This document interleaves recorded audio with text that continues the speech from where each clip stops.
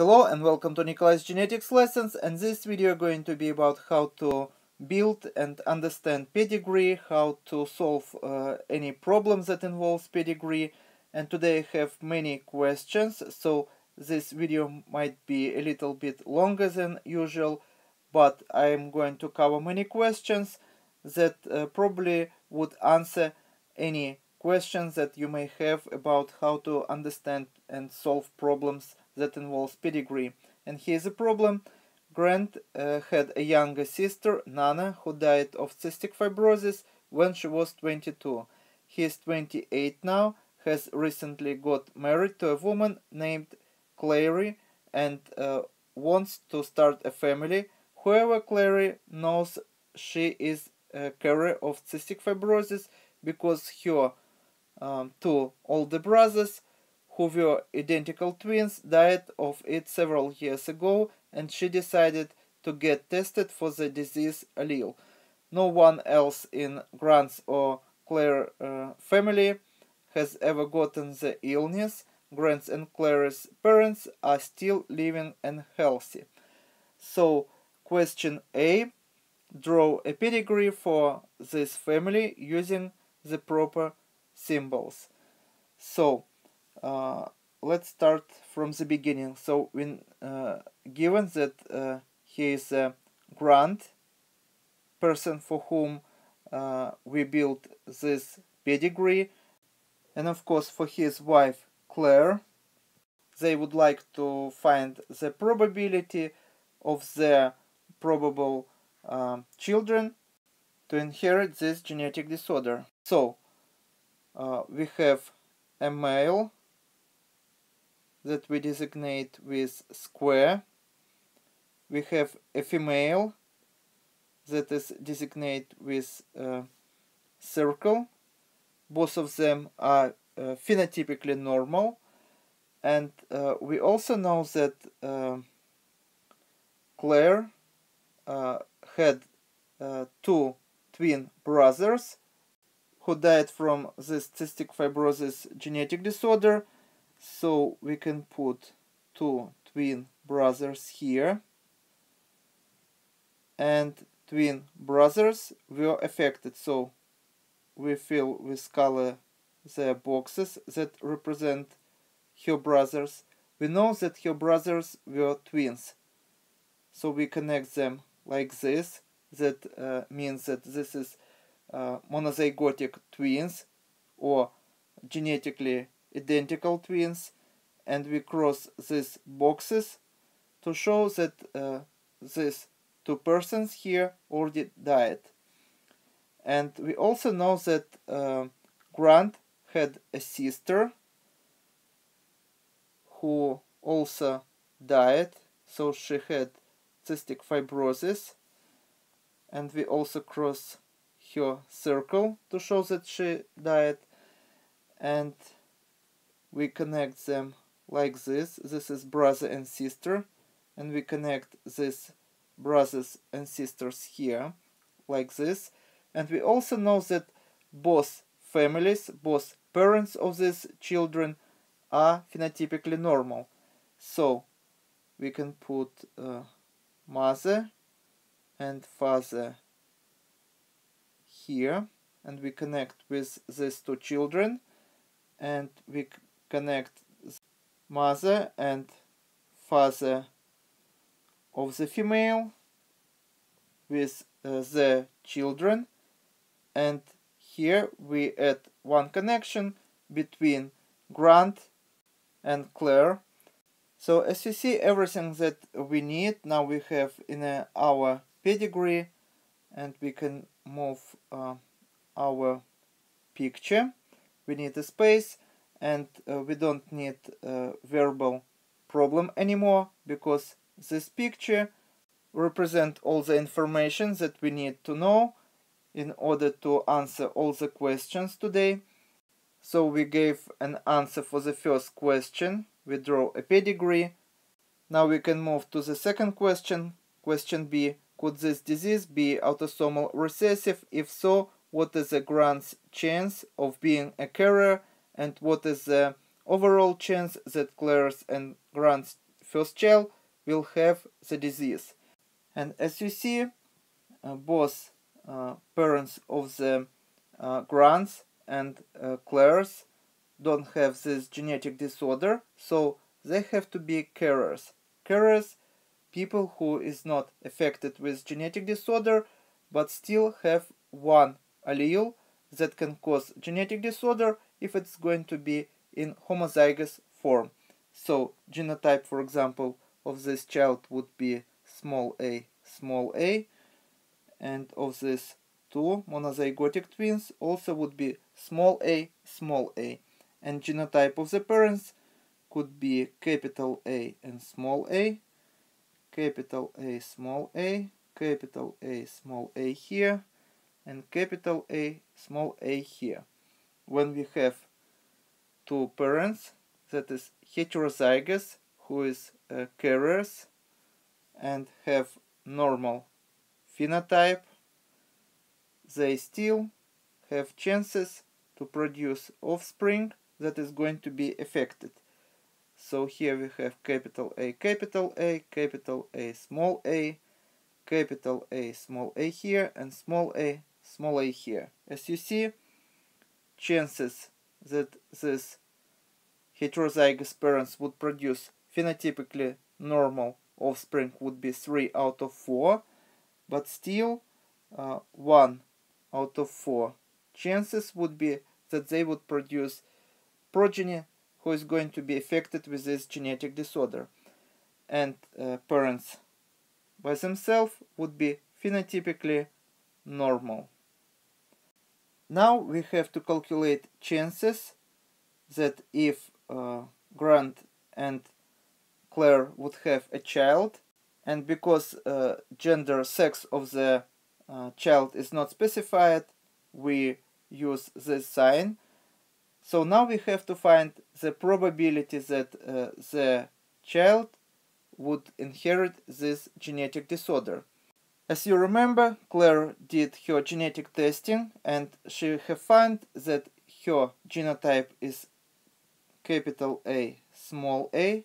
She knows that she is heterozygous, but her husband didn't make this genetic testing.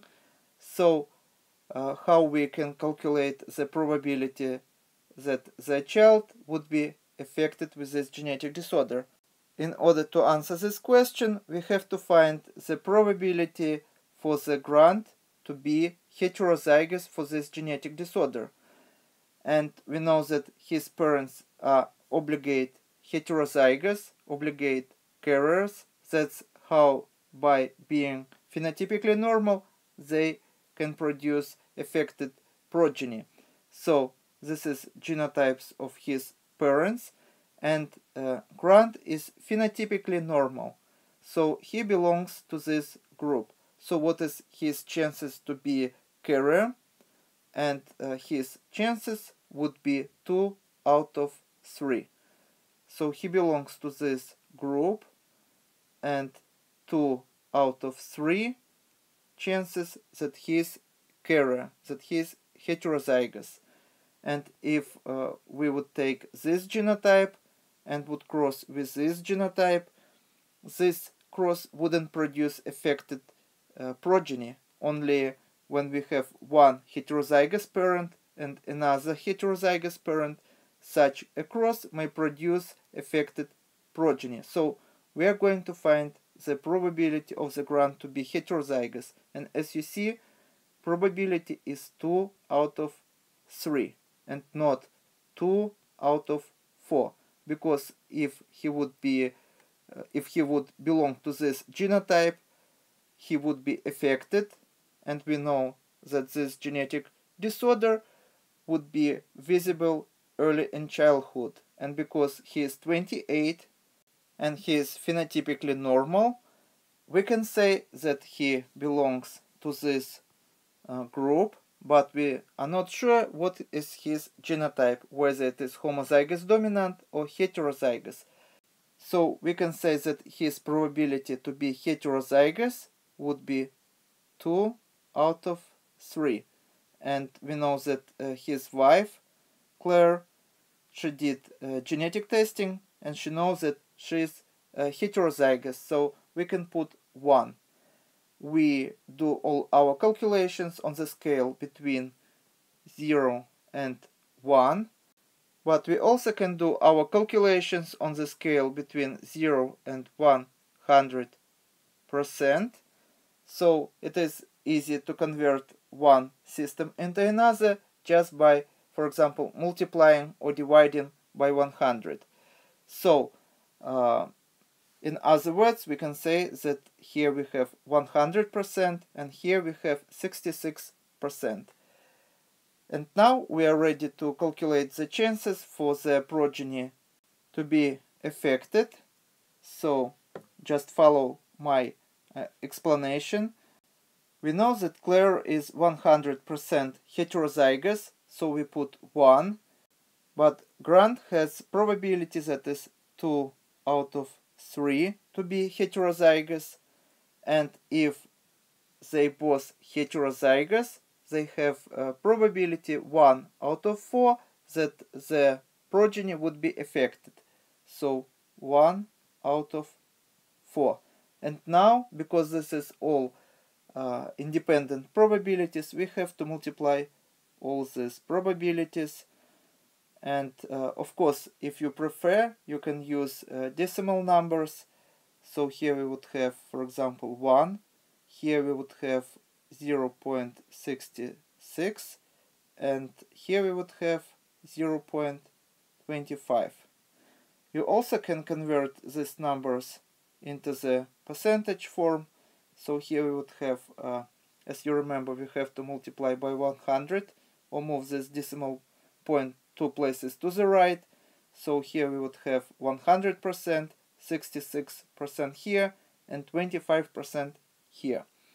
So our answer here would be 1/6. And this is going to be probability for the child to be affected with this genetic disorder. So we gave an answer to the second question. And question C, could this disease be autosomal dominant? How do you know? And if this is going to be autosomal dominant or X-linked dominant, we would see that this disease would affect at least one parent in each generation.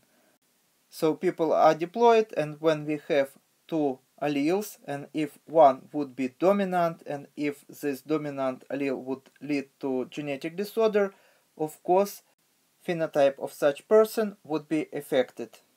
With any dominant genetic disorder, we wouldn't be able to see a picture when genetic disorder disappears in one generation and may reappear in the following generation. So if a dominant genetic disorder would disappear in one generation, it wouldn't be able to reappear in the following generation. And the next question, question D, could this disease be X-linked recessive? How do you know? And let me show another Punnett Square. Imagine that this is X-linked genetic disorder. And for example, genotype of the male can be, for example, defective X chromosome and normal Y chromosome. And as you see, male here cannot belong to this genotype because he has only one X chromosome, and even if it is recessive X-linked genetic disorder, because he don't have another X chromosome with normal dominant allele on it, he would express this genetic disorder, and this also applies to this male here. So we only can say that female may have X-linked recessive genetic disorder and be phenotypically normal. So even she would have one defective X chromosome because this is X-linked recessive genetic disorder, and another X chromosome would be normal, so would have normal allele on it, and phenotype of such female would be normal. So even if we consider that this female can be heterozygous, can be a carrier, we can say that if it is X-linked recessive genetic disorder, this male have to be genotypically normal. So his genotype have to be normal X chromosome and normal Y chromosome. Now let's calculate if we can see such picture as this pedigree, if it is going to be X-linked recessive. So let's build a Punnett square. So we now know that female can be heterozygous and still be phenotypically normal. And we also know that male is phenotypically normal, so his genotype have to be normal X chromosome and normal Y chromosome. So when we build a Punnett square, as you see, the progeny would be of the follows genotypes. So defective X chromosome here and normal X chromosome here, two normal X chromosomes here, and defective X chromosome here, and normal Y chromosome here, and normal X and Y chromosome here. As you see, 100% of the female progeny would be phenotypically normal. Those 50% would be carriers. But because this is X-linked recessive genetic disorder, those females that is going to be heterozygous because they have one normal X chromosome with normal allele on it that is dominant. Her phenotype would be normal, just like her mother phenotype. But 50% of the male progeny would be affected because males doesn't have another X chromosome to balance this defective X chromosome. So even though this is going to be recessive genetic disorder in 50% of the male progeny, this would express itself, and we call males to be hemizygous for the X chromosome. And now let's return to our pedigree, and what we see in this family. We see that two unaffected people has affected daughter, and this is impossible according to our Punnett square if this genetic disorder would be X-linked recessive. So we can exclude such possibility. And the last question would be, could this disease be X-linked dominant? How do you know? And this is impossible because once again, if we take a look at these three genotypes, if this is going to be X-linked dominant genetic disorder and male would have such defective X chromosome, he would be affected. So male here cannot have this genetic disorder, and if female, she has two X chromosomes. But if we assume that this is X-linked dominant genetic disorder, her phenotype would be affected. So neither of the females are affected. So we can say that this is not X-linked dominant genetic disorder. No females, no males are affected here. And as you see, there is no way how dominant X-linked genetic disorder can be passed to the progeny without at least one of the parents to be affected. So we gave an answer to the last question. And this is all for today. Thank you for your attention. Please subscribe for my new videos that I post almost every day. Thumbs up if you like this video. Please write your comments, questions if you have any. And see you in the next video. Goodbye.